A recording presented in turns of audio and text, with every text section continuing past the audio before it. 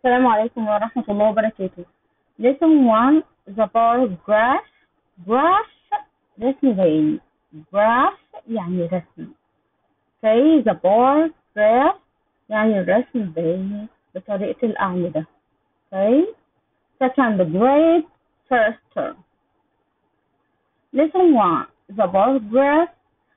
A bar graph is a chart.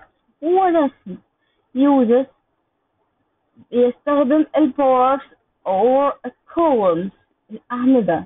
columns يعني عمود.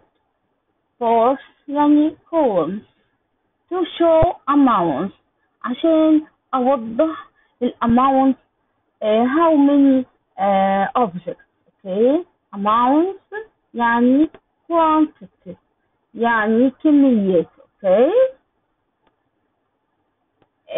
اي chart في الدنيا او اي graph في الدنيا في two axes.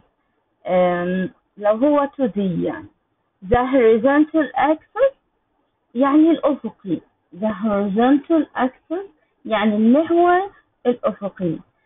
the vertical axis ده المحور الرأسي perpendicular الرأسي. يبقى أنا عندي two axes. أولا يعني ايه axis؟ يعني محور. axis يعني محور.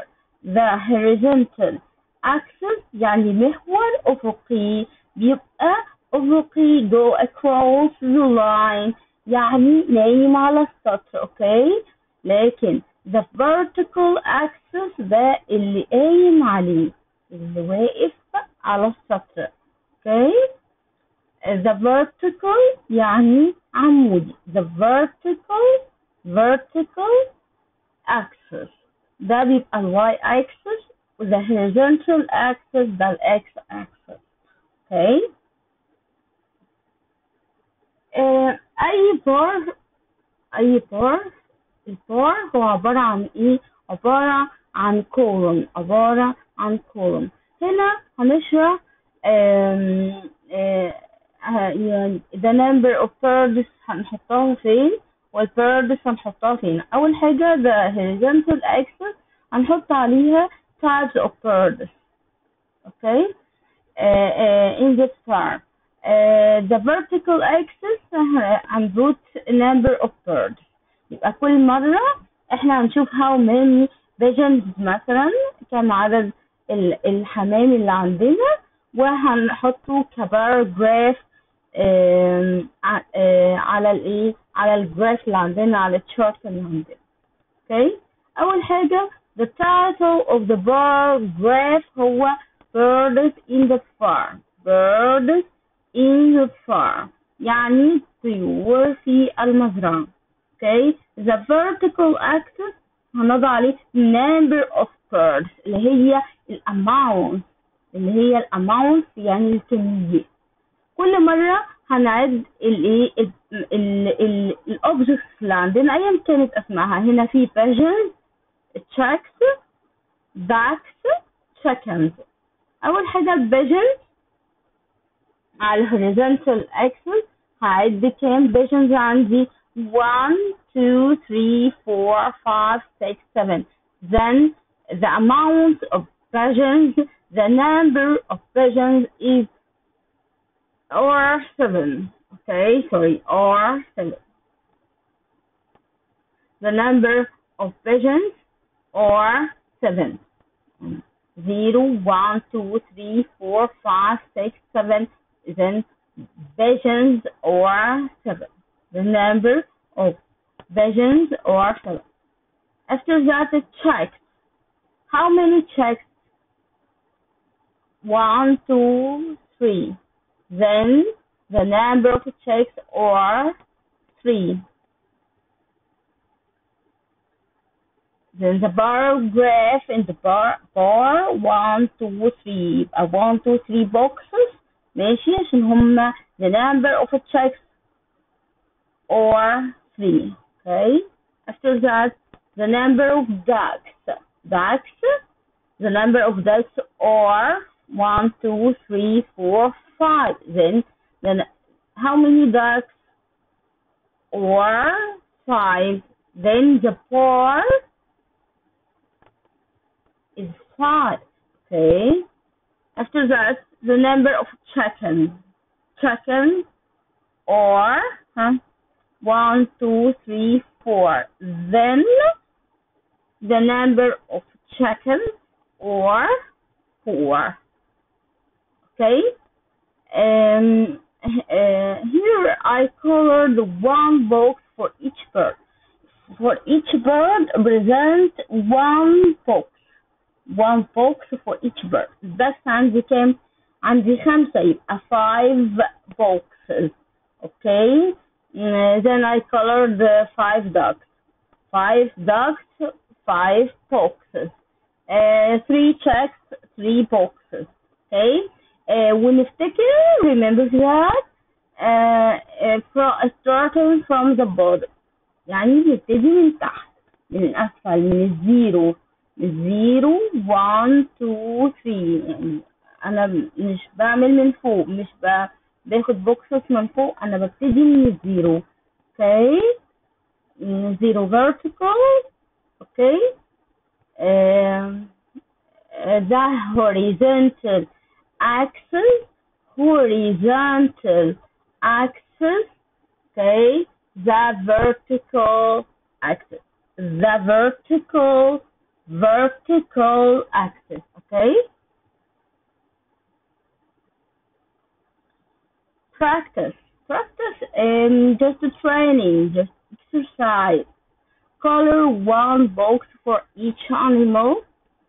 The first one is done for you. يعني ده تدريب ليك وcolor يعني لون كل one box for each animal. يعني لكل animal هنcolor one box على الجراف. اوكي. ايه الانيمالز اللي عندنا الكات وعندنا الكاو وعندنا الرابت وعندنا الزبرة. اوكي. الجراف عندي على الvertical number of animals. طيب على الهوريزونتال الانيمالز types of animals. Okay. The title of the graph animals in the garden. الحيوانات في الحديقة. Animals in the garden. Okay. طيب. After that, how many cats in the picture? 1, 2, 3, 4. Then we color 4 boxes. Okay. From the bottom. Okay. من تحت. bottom يعني من تحت. Okay. Okay. After that, cows. How many cows? 1, 2, 3, 4, 5, 6. Then the number of cows or 6. Then we color one box for each cow. Then we will color 6 boxes. 6 boxes. After that, rabbits.